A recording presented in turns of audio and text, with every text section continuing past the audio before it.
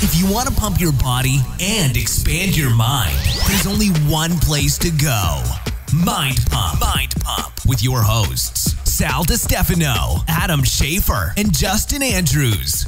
In this upcoming episode of Mind Pump, we talk about robots.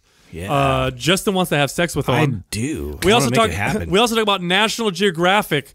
Some of that, what the photographers have to go through to take some of those amazing. Was tripping out on Yes, I was. Adam talks about spiders in high definition, both on television and also in his mind. What did he do?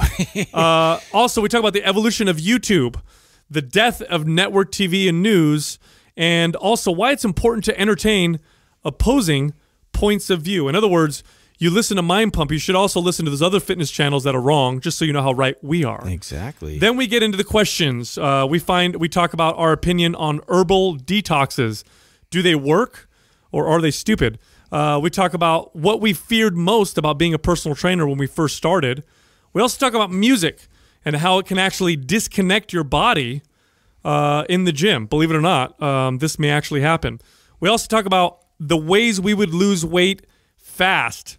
And we also talk about why it's a bad idea to even do that in the first place. And because of that, that's a great time to mention that's why we put together the way we would do it in our starter pack for this summer. So if you're trying to get in shape this summer, get shredded, we put together a starter pack for everybody, which is our MAPS Anabolic program, right? MAPS Anabolic. We have MAPS Prime with a self-assessment tool.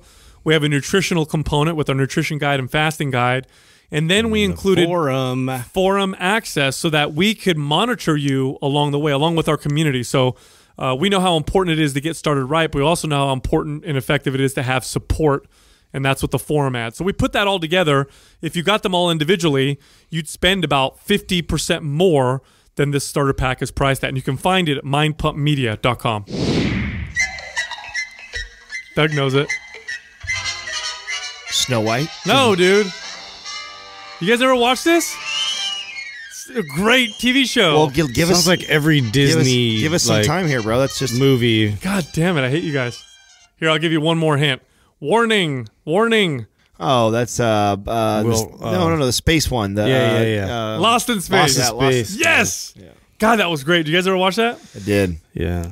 I loved that. I did. I remember. Warning, Will Robinson. Yeah, other than that robot that was like, stupid. Yeah, it looked like it was a washing machine. Why would you just... Isn't it funny when you watch... Beep, boop, boop, beep. You watch sci-fi movies and their interpretation of a robot, what a robot would look like, based on the era that movie was made. Yeah. So like when robots... Like when they first made everything sci-fi looked movies, like an appliance. Yeah, exactly. Yeah. Like a refrigerator. Yeah. Now we make we make sci-fi movies with we make robot we want to fuck. What? That's what we do. That's not what we do. That's the goal. Everybody wants to make a robot we can bang. That's kind of true, isn't it? Tell me I'm wrong. But I watched Alien, the new Alien, and there's the android whatever guy. Yeah. But they always make him a little bit non-human. You know what I'm saying? Yeah, you have to. Yeah. We're a little creeped out if it's too human. You notice that? Like if it's like it has the expressions and I don't know, but it's like still a little bit off. That's true. It's creepy. Well, I think for the movie's sake, you need to know. Do you think we're ever going to get to a point where they're like that though, where you can't even tell a difference? Of course. Yeah, for sure. 100%. Yeah. That's the goal. That's exactly what they're going to do with it. There's too much money in it. What's going to really be trippy is I was watching this. There's a series on National Geographic called Year Million. Mm-hmm. So it's like, have you seen it? Watching that, uh-huh. Oh, it's so awesome. So Katrina and I just watched a Nat Geo. This was night before last. I was just in a mood for this. It's been a while since I've watched a Netflix series that was just like nature. It's been probably a good couple of years since I'd done that. And totally smoked one and then watched one of these. And let me tell you, nature. I went down the rabbit hole for like 4 hours. No, fascinating. Let me tell you what was 4 hours? Yeah, let me tell you what was so fascinating about why I got sucked into it was I hadn't watched in a few years and I hadn't seen the evolution of the fucking cameras. Oh, the clarity. Yeah. They were insane. To watch. Have you seen Planet Earth? Yeah, yes, it's they had praying mantis, like you could see his teeth and you could see the way he grabbed and ate. They did this whole on a spider that which you could see him shooting the spider shooting the web at right out of his butt across 50 yards of river and creating a web. I was so fascinated by it, at the detail of the camera and the cameras that we have, that we could see the tiny hairs on a spider the size of a quarter, and watching him shoot out the web. And for stoners, that's like magic. Oh, it was. You know what I mean? So I didn't know how that worked. And you know that this is like, it boggles scientists. They can't figure this out. That the spider, the size of a quarter, spits out a web that shoots 50 yards across a river, creates a ginormous, like 20-foot web and trap, all in the size of this, and can reproduce that 20 minutes later. Like, that just doesn't make sense. It doesn't make sense how something that small can get that much silk spit out. And I didn't realize, like, so they show the millions of years of evolution. Get constipated. Yeah. They show this clip, right? So this is how the spider hunts, right? He shoots this web across this river, and then he goes over and he builds this huge web and trap. And so it shows its first attempt. It shoots it across, and then it starts cruising over, and another spider hijacks his fucking web. And so he goes bolting after the other spider, and right before the other spider cuts the line. And then the two spiders go swinging back. Take that, bitch. The opposite directions. He reels in all of his silk back in and shoots it out again. And does, to watch that in like high def, and it was just insane to me. I'm in, dude. You know what blows me in even more than that is the guy recording this all. Yeah, like the patience. Like, I'm gonna go find a fucking like, spider. How did they capture like some of these moments? It must have took some of it. They have to like have the mount right, and then they monitor it like remotely. Well, I was reading about this one National Geographic photographer who was trying to capture like this bird, like being born or whatever, and it took him like 3 months to catch this one. Oh, it took like 5-minute shot. Yeah, almost a year for him to catch the mating habits of this one rare bird, you know, in the jungle. And he was like talking about the frustration behind it, because like he almost had it like so many times, and then like, you know, something would come and interrupt the shot.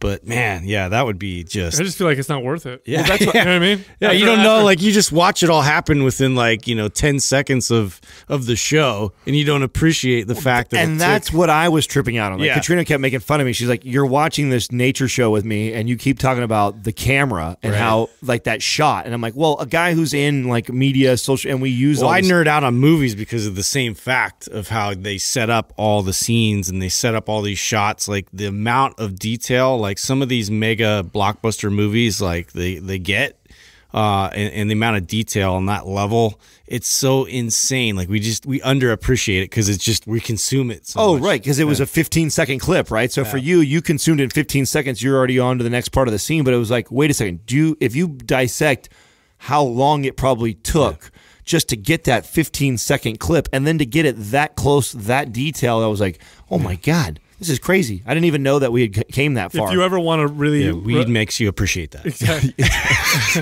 The little things. It does help. If you ever really want to appreciate like today's cinematic magic. Cinematic adventure. Just watch Just watch a movie that you thought was awesome when you were a kid. Watch it as an adult. Oh, no. Yeah. Like I was showing my kid. What movie we were watching? Like, God, what was that? Never-ending Story.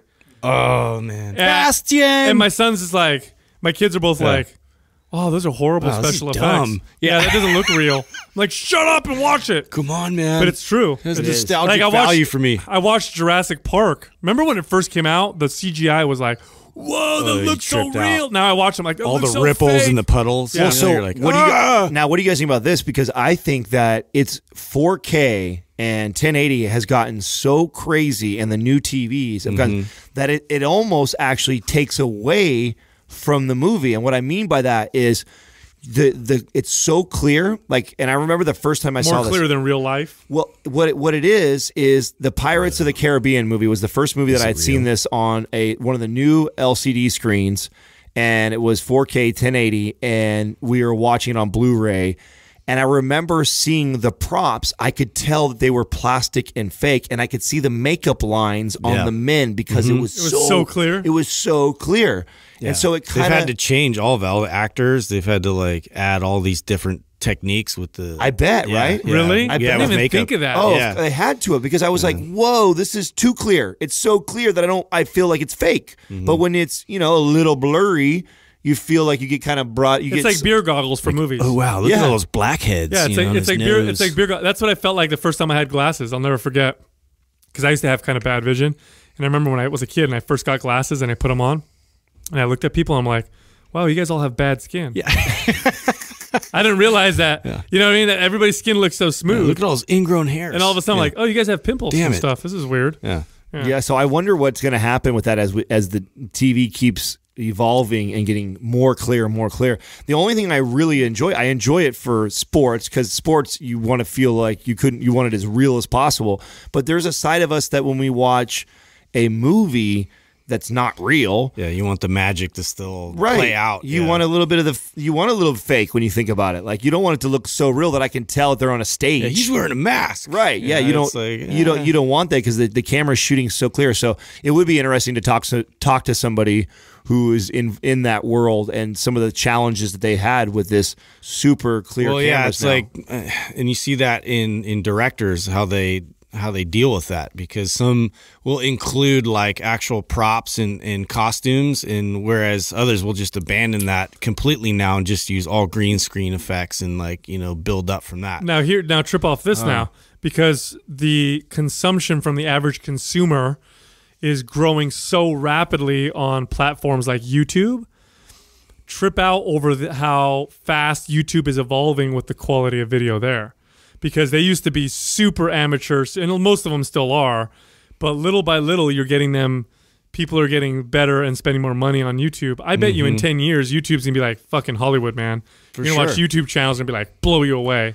Oh, I think we're definitely going that way. When I was just told you guys just recently, I shared when I was hanging out with my little nephew who's 10, and then I actually Drew the other day too, who does a lot of our video editing. My single friends too. Really? Yeah, over the not over the weekend, but like right before going into the weekend. I think it's like Friday night or something. I had my friends kind of come over, and they were like pissed because like my TV, it had everything but like YouTube.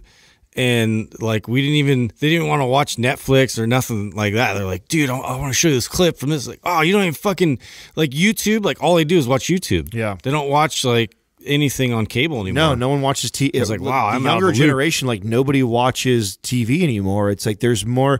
And I think what's neat about it, and this all goes back to our whole libertarian free market mentality, which is YouTube allows anybody to create their own channel, and if it's good and it appeals to enough people, it's progressing very quickly. Yeah, whatever I want, I just search it and boom. Yeah, I find a guy who is just like me and giving the information that I specifically want to learn, and I'll tune into him, and that's all I need to listen to, or her, or whatever the case may be. So it's pretty fascinating to watch the evolution of that, and then it's really neat to see people be able to monetize, and actually they don't need these big production companies. You don't need all this stuff, which I feel like there was a lot of politics in, right? There was, but part of the reason why you don't need it is the equipment's just cheaper now.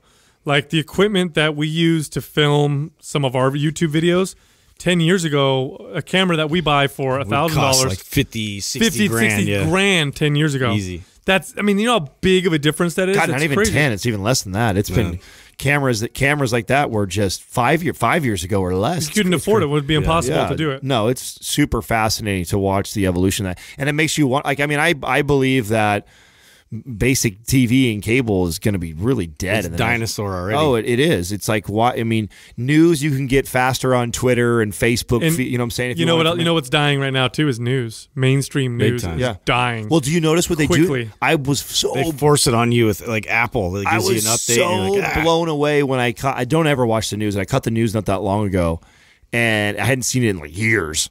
And I noticed, like, their top stories are what's trending on Twitter or Facebook. They're reporting on the internet. Yes, they're reporting. They're reporting on internet feeds. So lazy. It's like, whoa, like that's so nuts. Like that, you're just, and it's crazy because I don't know. I mean, I don't know that I'm sure they're being told to do that, right? I'm sure they have a boss a producer that's going, listen, we got to talk about this because it's got 1 million views today and it's trending. Everybody's there. Yeah, so this is the topic, so we got to talk about it. But what they're doing is they're slowly repeating you have to like review or talk about reporting on your competitor. Exactly. Like who's killing you're actually the one who's killing your business and who's going to put you out of business. You're having to talk about. That's got to be painful if you're in that industry. So what's crazy about that is that mainstream news is slowly dying. We're getting our news from social media and platforms like that.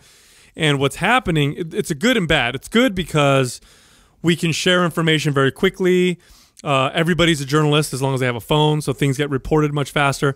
The bad news is because of the way the algorithms work on social media, they're designed to show you what you want to see.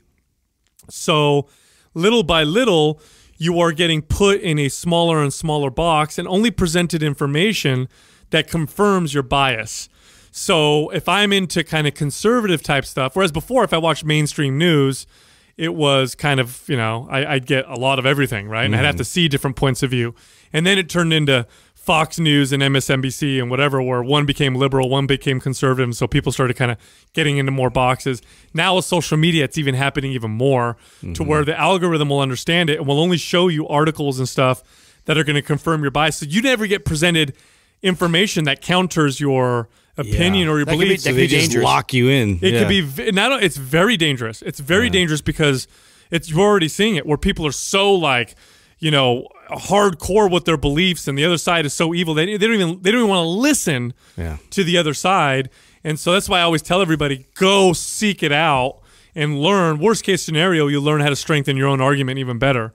Otherwise, if you rely on social media, like I notice that, like I'll flip through and it's all shit that I want to read, that I like to hear. Right. You know what I mean? I'm like, no, I got to find shit I don't like to hear and see what they're saying so I can at least strengthen my argument. It takes a lot to do that. It takes a lot of courage to do that, is to say, hey, I like to debate this side of this, or this is my point of view, and so I'll just continue to confirm that by diving into more information versus, okay, I know I believe this already, but let's dive into stuff that people totally disagree with this and see what they have to say. You have to do it yourself. Like, when I was really learning about fasting and the health benefits, all I was reading about was fasting and the health benefits. And I remember thinking, like, wait a minute, like, it can't be all good. There's got to be times when it's not good, right? Obviously. So I actually Googled why fasting is unhealthy. And I would type in titles that I knew would bring up articles with differing points of view. Right. And then I was able to learn more, just much more broadly on the topic. Most of them are written by like supplement companies. Anything, like why, like barbell squats, best exercise for your lower body. Why don't you Google why barbell squats are bad for your knees or why they're bad for your back? You may disagree, because I still disagreed with him, but it strengthened my argument, because some of these people actually make really compelling arguments for their points of view, and I have to go and research and figure out for myself that they're either full of shit or sometimes they're right. That's a great example you just gave right there is, barbell squats are bad for your knees. Like Google that. Like I could argue that on either way. I could argue that. You should be able to. That's the point. Yeah, if you're reinforcing bad recruitment patterns, sure. Right. Yeah. But that's my point. Like you should be able to do that. Like look up the other side, because I ain't gonna come to you naturally. I promise you. All you're gonna end up seeing is shit you want to hear, and you're gonna end up living in your protected bubble all the time. And all of a sudden, everybody else is stupid because you're so right, because I've read all this information that backs up my opinion. Yeah. That's just the way that shit works. So that's the one bad thing that I can see from it. Bird. Come on, Bird. Bird is the word. The biased bird. Step right up, all you bearded men and all you bearded ladies. This quad is brought to you by Big Top Beard Company, whose all-natural beard oil products not only make your beard smell amazing, but feel amazing too.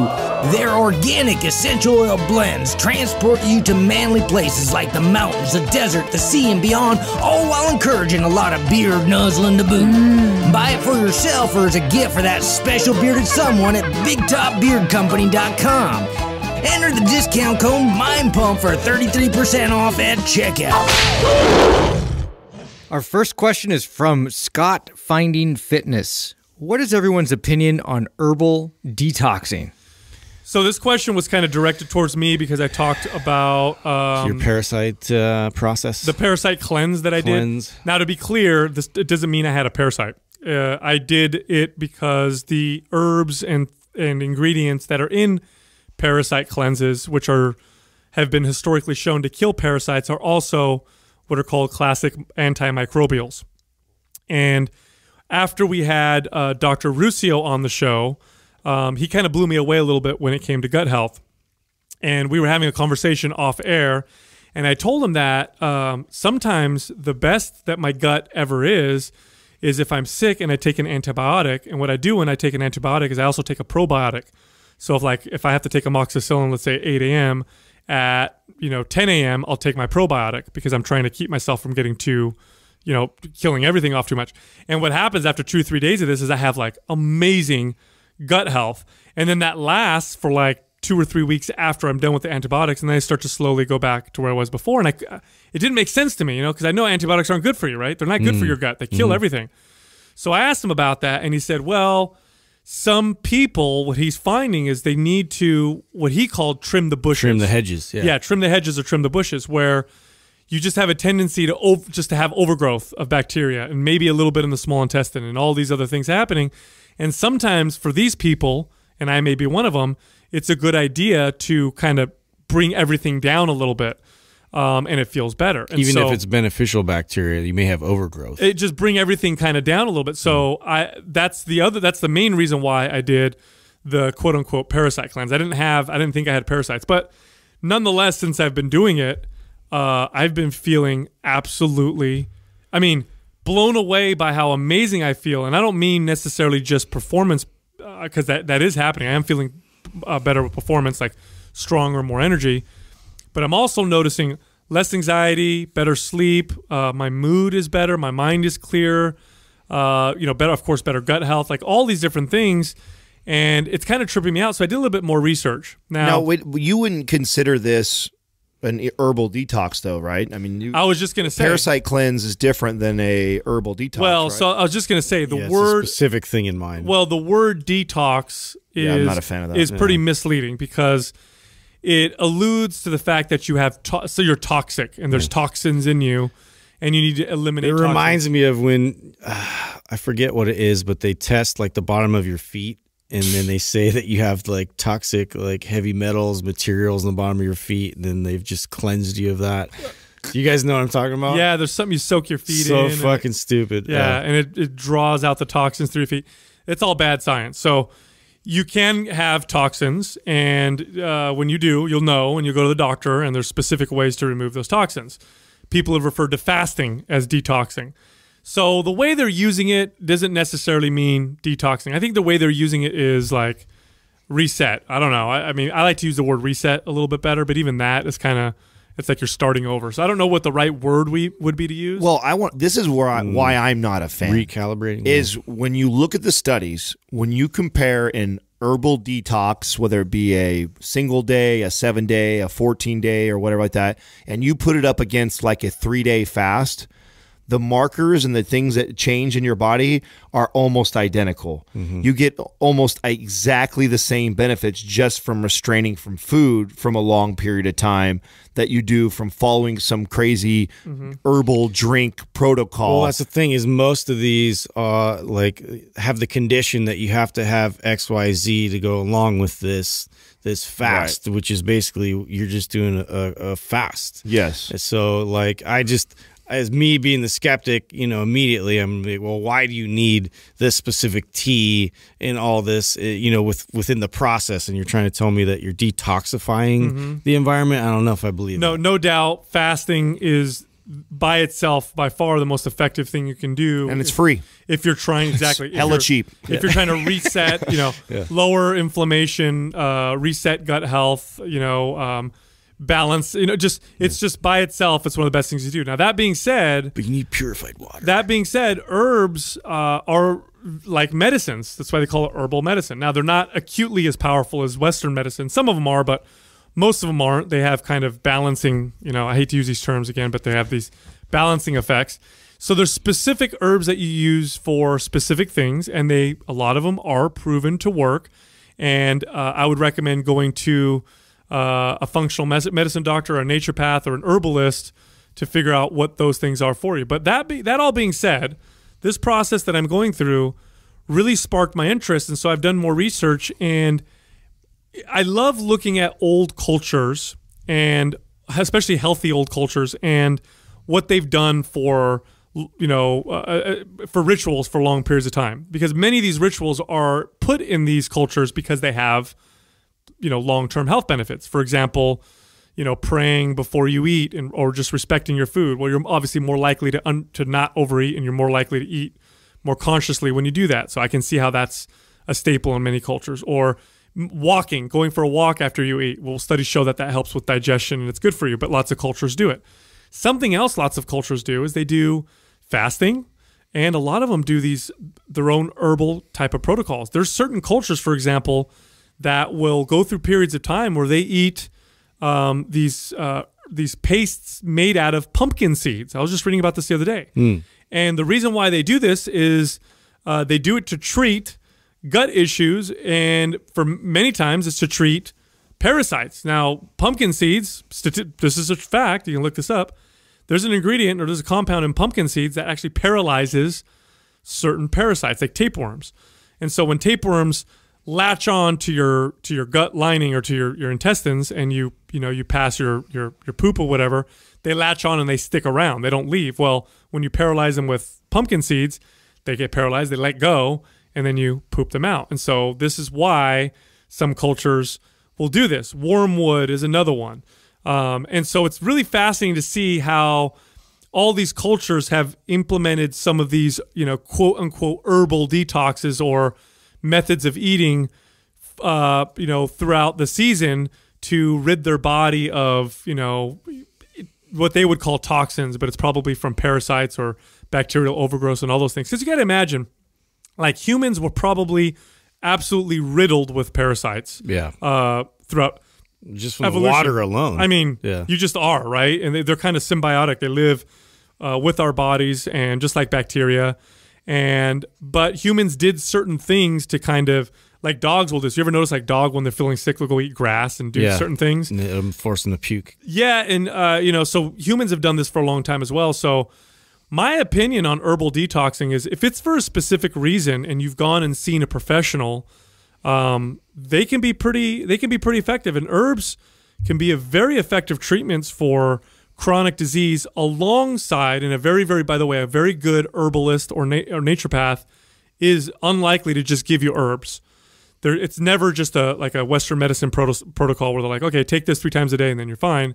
What they'll typically do is they'll say, don't eat this, don't eat that, eat this, move this way. Oh, and take, these herbs. Mm-hmm. So that's kind of that holistic approach. So, well, that's why I used to tell people that, like, when most of these herbal detoxing things, they come with like a whole protocol. Protocol. And it's like, when you really dive into the protocol and you look at the fasting and the workout routine and the amount of water they're having, like, that's where the real benefit's coming from, is the restriction of all the fucking extra calories, the movement they're asking you to do, and the extra fluid that you probably weren't consuming before. Like, that right there is the big bang for your buck. Now, even though I'm knocking it, this is something that I don't think is going to hurt a lot of people. And if you have the money to throw away and it's not a big deal, like, and you're like, okay, I just would rather follow something, or I feel like, if I'm opening a box and making a tea every, 3 hours, that this makes me feel like I'll be consistent with it, then I guess by all means, right? It's not,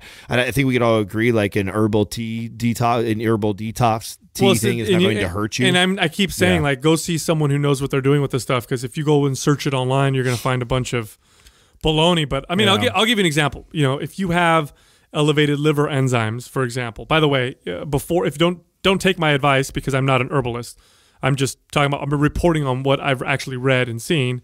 In some countries, in some developed Western nations, like Germany, for example, Germany has a division of their healthcare, and I don't even know if they still have it, but they did, where they would study herbs and plants, and that was the first line of recommendation. So if a patient came in with certain problems, if it wasn't too bad, then the doctor would recommend diet and herbal protocol. But, like, for example, if you had, like, elevated liver enzymes, they would recommend certain dietary changes. And if that didn't help enough, then they would recommend something like milk thistle, which milk thistle's got liver detoxifying properties. And this is confirmed by lots of study. prostate enlargement. If you have issues with your prostate, you could go to your doctor and take, finasteride, which blocks the conversion of testosterone to DHT, which has its own side effects and can be effective, but can cause lots of problems. Or you can take something like saw palmetto, which has been shown in minor cases to reduce the inflammation of the prostate, and in doing so, with minimal or no side effects. I mean, that's what I really like about plants is when you take a plant, you have an active ingredient, but you have all these other things in the plant that tend to keep it balanced, so you don't get this extreme effect. Many times, not always, but many times. So. Quick interruption by our sponsors. You guys, lots of people have been asking us how they can support the Mind Pump Mafia family. Our first one is our Chimera coffee that we love. You guys go to chimeracoffee.com. That's Chimera with a K for 10% off. Don't forget Mind Pump at the checkout. We also have our BigTopBeardCompany.com for 33% off. Also, Mind Pump at the checkout. Also, Brain FM. We talk so much about this for sleep and meditation. It's brain.fm for 20% off. Also, Mind Pump at the checkout. You guys, we also talk a lot about books on here all the time. We're using that Audible. You guys can get a free trial, 30-day trial, plus one free audiobook if you go to audibletrial.com/Mind Pump. And then last, we get lots of people asking about Ben Greenfield's CBD supplement, so we hit him up to hook you guys up. You go to getnaturedblend.com/Mind Pump for that discount. Next up is Eddie OFA. What did you fear most about being a trainer when you started? That's a tough question. What did you fear? I think I was most scared about training a doctor or a physician or a PT. I can see that. I was nervous about training someone who I felt understood and knew the body better than me. That was always. But I also think that same fear is also what made me a better trainer, because I would go into those. I was super nervous about those training sessions, so I would go into that session very prepared. Like, okay, I'm going to make sure I put together a really good program. I'm going to make sure that I can explain myself very well, like why I have them doing this and why I have them eating this way.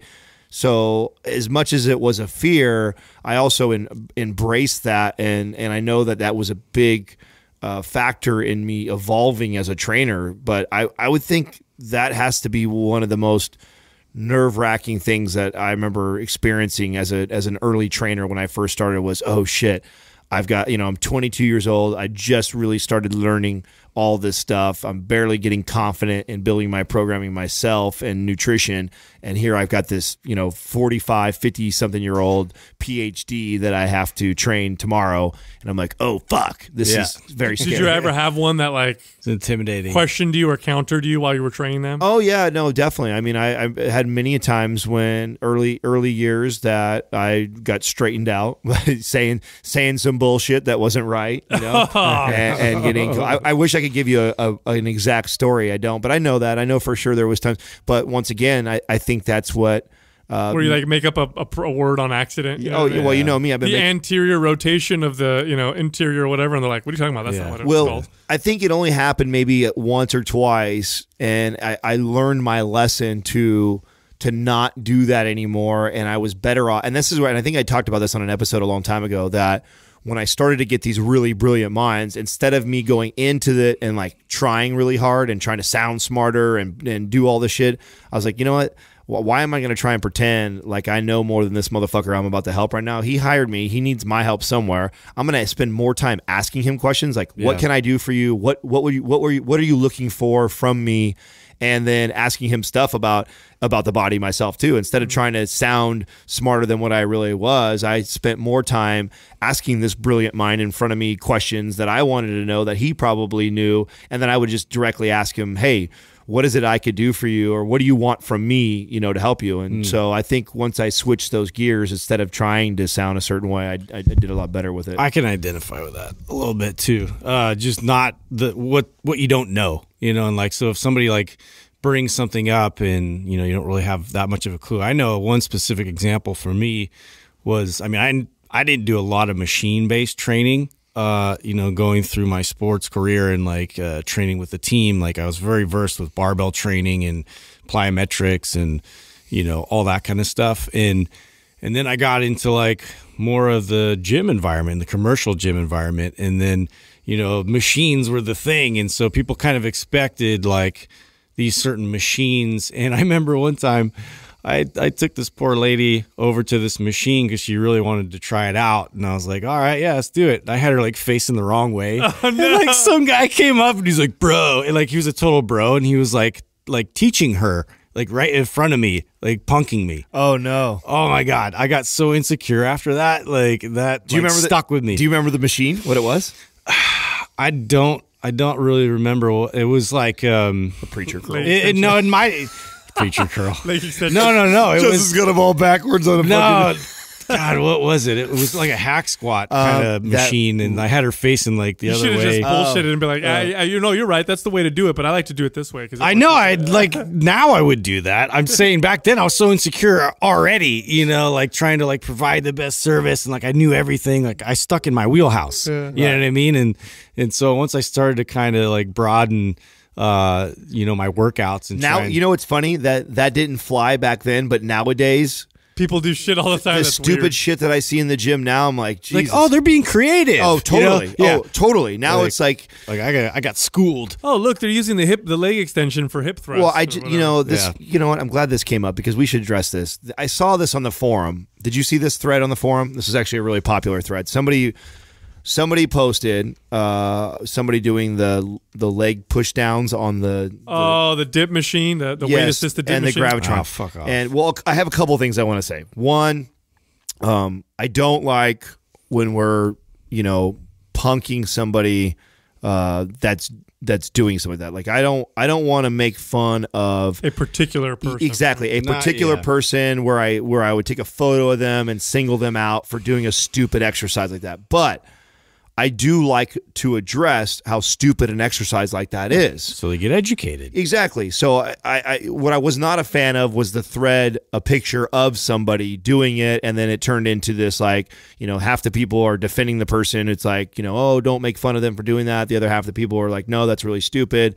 So I want to just put that out there that, one, I'm not a fan of us ever, pointing something out like that at a single person or making fun of them, because for all they got it from somebody who they think is really smart or is really reputable in the fitness industry and told them to do that. They don't know any better. And they don't know any better, right? So I'm more going after the people that the have influencer people. Yes, if you're an influencer and you're teaching a move like that, it's ridiculous. And the irony of it is most girls are doing it to build a butt. Mm-hmm. And if you understand biomechanics, the exercise is way more hip flexor and quad dominant than it is even glute dominant. So to do it to isolate the glutes is already a silly move. It's more. There's about a million exercises that are more effective. Yes. Than using a machine that's not even what it's designed for. Yeah, exactly. You're preoccupying somebody else's like use by doing. Why dumb don't you just step up on something? Like why push a platform down that's designed to support your weight when you do pull-ups and dips? Why don't you just step up on something? And it would be far more beneficial to do that. Way more beneficial. A step up will have way more carryover for the glutes, way more functional carryover, burn more calories, build more muscle. So if you're out there and you're doing that silly move, stop doing it. It is not that benefit. You're wasting your time. If you're doing that for 10, 15 minutes, you could be spending 10 to 15 minutes doing a ton of other movements that would be far more beneficial than the booty. So way more effective. The original question about fear. So it's funny, maybe because I was so young, because I was 18 when I first became a personal trainer. And I was so passionate about working out, especially in gyms. I was in gyms since I was maybe 15. That I had zero fear of the entire process, to the point where even before I got certified, I got clients to wait for me to get certified. So I'd sign them up, and I told them I'll be certified in 2 weeks, and then they waited for me. So the whole process, I had no fear, but I do remember one particular moment that was probably the first time I fucked up with a client. And it's because I got cocky. Like I said, I went in, I was super confident, loved it. So I had absolutely zero anxiety and fear over it. And I trained people, and I got real successful real quick. Probably my second month as a trainer, there was one lady, I'll never forget, her name was Wendy. If you're listening, Wendy. Hope you're doing well. Yeah, you have a great burger. So I trained her, and she was a school teacher. That's what came to mind when Wendy came out? Yeah. Oh my God. Wendy's. I'm hungry right now.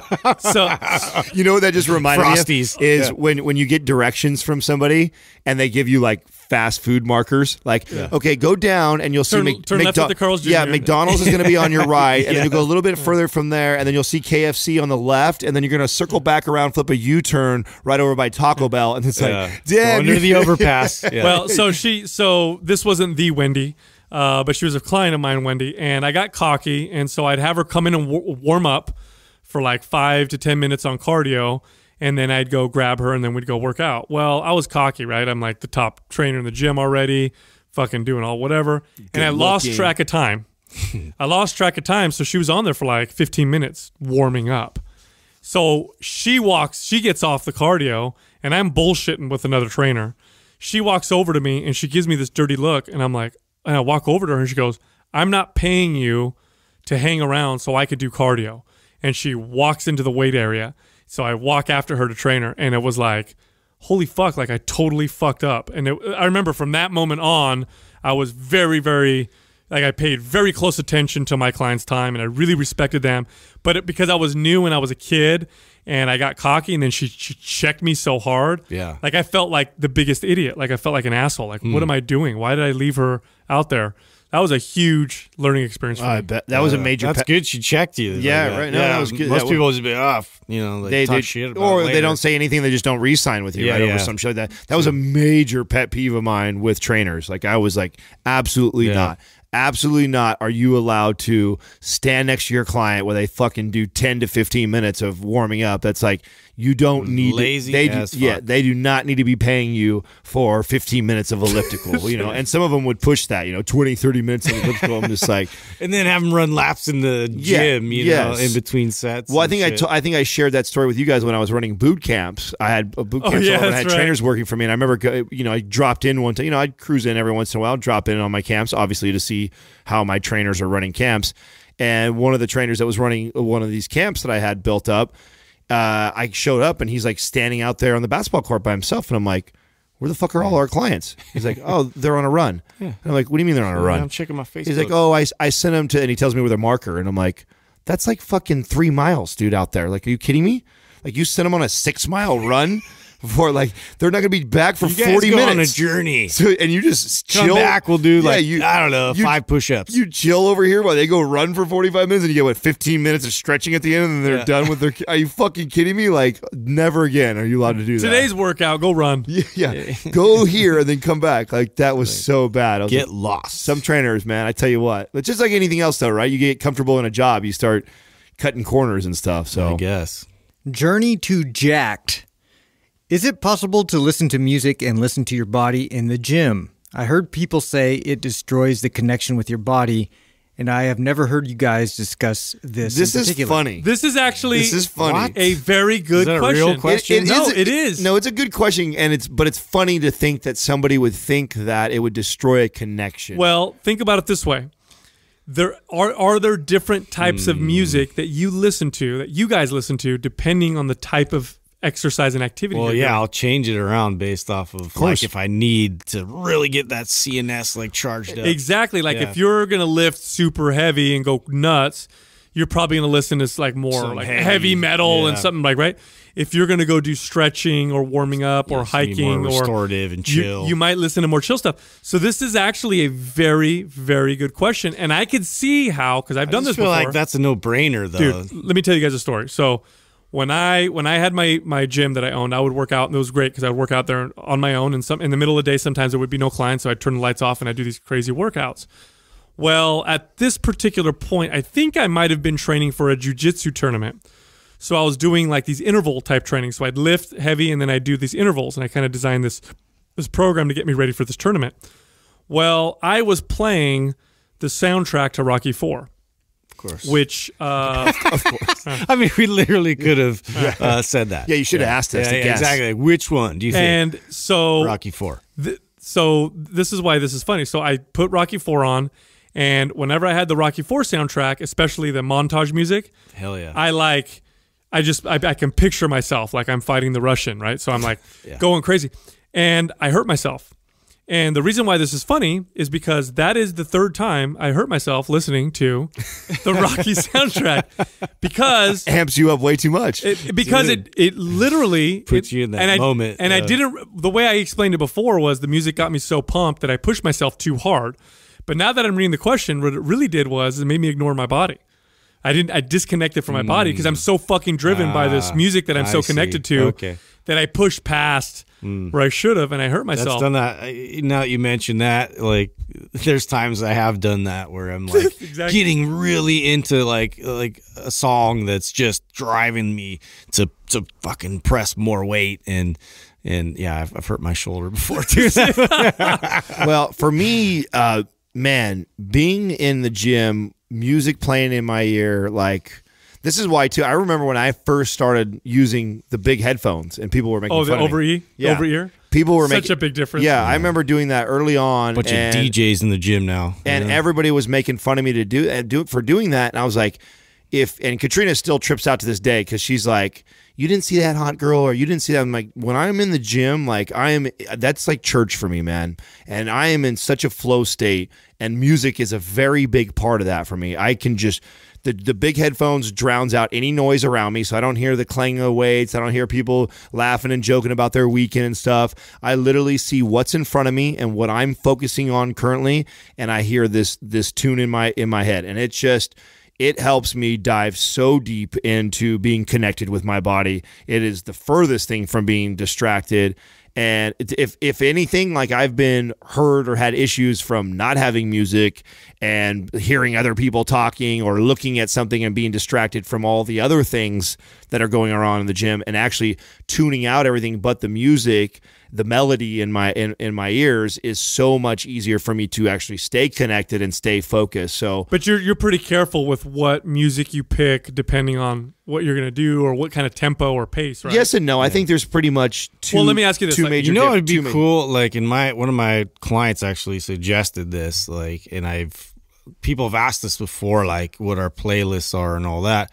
We could easily put together like a Spotify collective kind of list for these, like, for your heavier, like, more intensified days, and then your restorative days, and like mobility, your priming part. Like, I bet you we could come up with some cool soundtrack. So what I like to do when I'm priming or warming up, stretching, whatever, is I like to listen to Brain FM Focus. No brainer. Brain FM Focus for that part of my workout is amazing, and it does make me connect more. I don't like listening to it as much as I like listening to heavy shit when I'm lifting heavy. And it's funny because I'll even wait for the right moment of a song to start a set. Like, I'll get under the bar and I'm waiting for freaking Rage Against the Machine. I'm waiting for that shit to hit the right moment, and then I unrack and I go and lift that weight.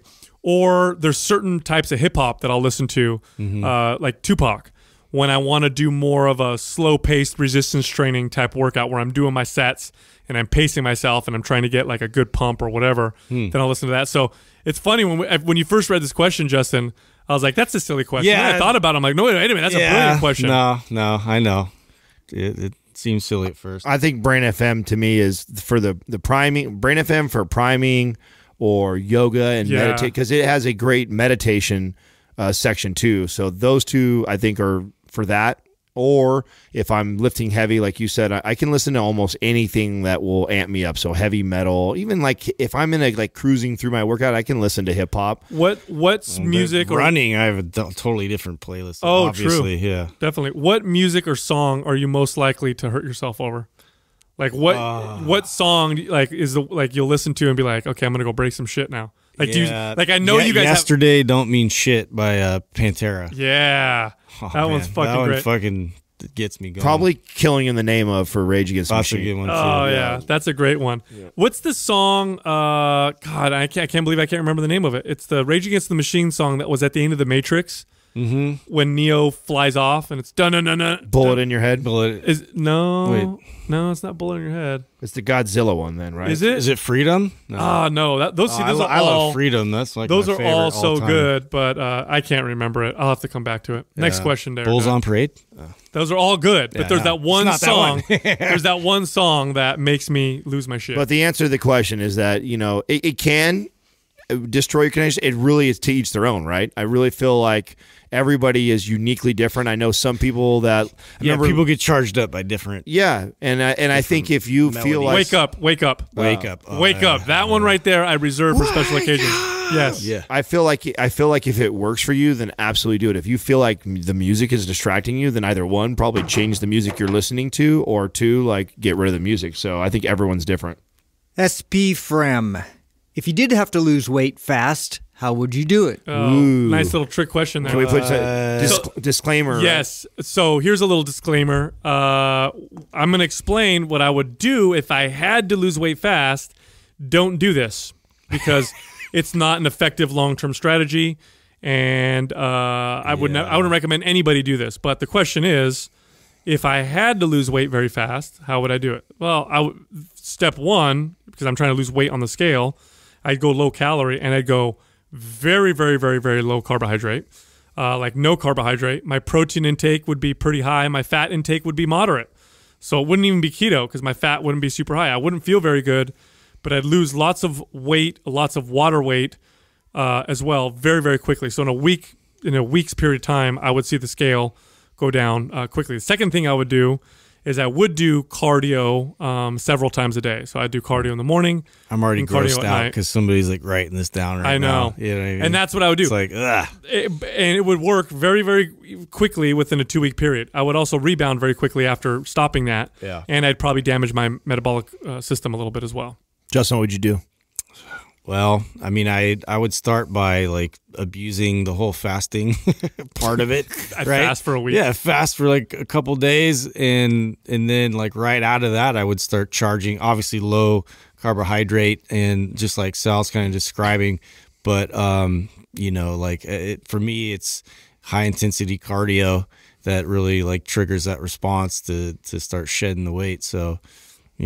For me, that was my go-to. If I was like, I gotta lose weight, like, really fast. That was kind of like a go-to, and then we got a lot smarter. For me, this is actually a really easy question because getting ready for a show requires that I have this ability to turn up a notch or be able to like get my body ready at a specific time, so I would be very mathematical about this, and we'll use current numbers and where I'm at right now and how I would do it differently from what I'm doing right now. So right now, if you're watching my Instagram and my Insta story, you can watch the slow, correct process to doing this. But if I knew like, okay, I have to do it as fast as I can would change based off of what you told me. So if you said, Adam, as fast as you can for 2 weeks, as fast as you can for 4 weeks, as fast as you can for 6 weeks, the answer would be different for each of those. And this is why. If you were to take an approach that was 6 weeks long and you said as fast as you possibly could, and I was right out the gates restricted to 1,500 calories and did cardio twice a day, that would be great for the first week or two, and I'd see some great change. But then the last 4 weeks, my body would slow up like crazy, and I'd see very, very small change. So I would break down off of how many weeks that I have to be ready by off of that. So an example of where I'm at right now, 3,500 calories to 3,800 is about my maintenance right now. So what I would do if this was like in 2 to 4 weeks, each day I would slightly restrict. So I'd probably take away about 200 calories. I would slightly increase my volume in the training room. So I would probably add a couple sets to a set to every exercise, or a couple sets in the total amount of exercises in that workout. And I would slowly increase either steps or cardio every single day. So just a little bit. So let's say day one is whatever it is, what it is. Then day two, I come in, I do 10 more minutes of cardio. I do 100 less calories that day, I do 2 more sets of exercises. And each day I add on that just a little bit all the way up into whatever my day is that I'm trying to be ready for. That way, and I make sure that I leave room for that. Like, so if it's over the course of 6 weeks, I need to know that, okay. Yeah, you're not going to end up with 5 hours of cardio. Or something exactly. Like that. And I'm not going to end up at 0 calories, right? So I don't want to go from a guy who eats 4,000. Smarter than the way I was going to do it. 4,000. Well, I'm like, I'll just beat the shit out of myself, you know? This is a very, everything it takes. Very realistic thing for me to have to be able to do when you're getting ready for state. This is what I loved about competing was this was being able to be strategic about, okay, Adam, you have to get on stage in 10 weeks and you're currently 15% body fat. Yeah. What does that look like? And so, and this is kind of like what I think is wrong with a lot of the competitors out there is they hire these coaches and these coaches just like restrict them on calories and blast them on cardio and blast them on high volume training right out the gates all the way till then. And they do get in good shape. But what ends up happening is they plateau way earlier than they should because they threw everything in the kitchen sink at their body right out the gates, and that's not what you want to do. What you want to do is just you want to slowly add volume, you want to slowly restrict calories, you want to slowly add cardio time, and that way each time your body is having to adapt to a new amount of volume, a new amount of cardio, and then you won't plateau. You'll just see a little bit of change every single day all the way till then. So yeah, I mean, and you know, that all being said, doing it slowly is more effective for your body on a physiological level, but it's also more effective mentally. And you're less likely to stick to something that is a drastic change than you are to something that is a small, subtle change. Well, I didn't see any of that in the question. So you guys, it was just like, how would you lose weight quickly? I mean, if we're going to put any kind of rationale behind it, it would be a totally different answer. Yeah, I just want to say what I'm saying because I want to make sure, because what's going to end up... It's good here's what's going to happen. Yeah. Doug's going to title this. It's going to say lose weight fast. People are going to click on it to learn how to lose weight as fast as possible. And so... Now we have to redirect their We want to give them the right information. And trying to do anything crash course is the worst long-term strategy of all time. You will not do well long-term, and in fact, you may actually cause yourself more harm to where when you gain the weight back, it becomes even harder to lose it the second or third time or whatever. Yeah, if you're watching the process that I'm going through right now, you will see me do this in a very healthy, balanced way, and that is the goal, is for me to reduce body fat as fast as I possibly can, but in a smart, strategic way that's sustainable so that when I get there, I can hold that weight or that body fat percentage for as long as I want to, versus, can I get, in faster shape in 2 weeks than I did going the other way. So I think that the big mistake that a lot of people make, and like I said, I see this in competing all the time, is this all at once. That is not a smart strategy. The body is just it just doesn't work very well. It's very, very smart, and it figures out what you're trying to do to it really quick. You got a really small window. And it gets very efficient really quick, and this is where most people just say fuck it because they go like, man, I am pounding away at myself. You'll see great results, right out of the gates with this like high intensity mentality, but it'll burn out and your body will adapt to that. And now you're in a whole new set of problems. Excellent. 30 days of coaching is available for free at mindpumpmedia.com. Also, on YouTube, Mind Pump TV, we post a new video every single day on exercise demos, correctional movements. There's some comedy stuff on there. There's already tons of videos. So you just go to YouTube and just search Mind Pump TV. Also, if you want us to answer one of your questions on these episodes, you got to ask the question on our Instagram page at Mind Pump Media. We also have personal pages. Mine's Mind Pump Sal, Adam is Mind Pump Adam, and Justin is Mind Pump Justin. Thank you for listening to Mind Pump. If your goal is to build and shape your body, dramatically improve your health and energy, and maximize your overall performance, check out our discounted RGB Super Bundle at mindpumpmedia.com. The RGB Super Bundle includes MAPS Anabolic, MAPS Performance, and MAPS Aesthetic. 9 months of phased expert exercise programming designed by Sal, Adam, and Justin to systematically transform the way your body looks, feels, and performs. With detailed workout blueprints and over 200 videos, the RGB Super Bundle is like having Sal, Adam, and Justin as your own personal trainers, but at a fraction of the price. The RGB Super Bundle has a full 30-day money-back guarantee, and you can get it now plus other valuable free resources at mindpumpmedia.com. If you enjoy this show, please share the love by leaving us a 5-star rating and review on iTunes and by introducing Mind Pump to your friends and family. We thank you for your support, and until next time, this is Mind Pump.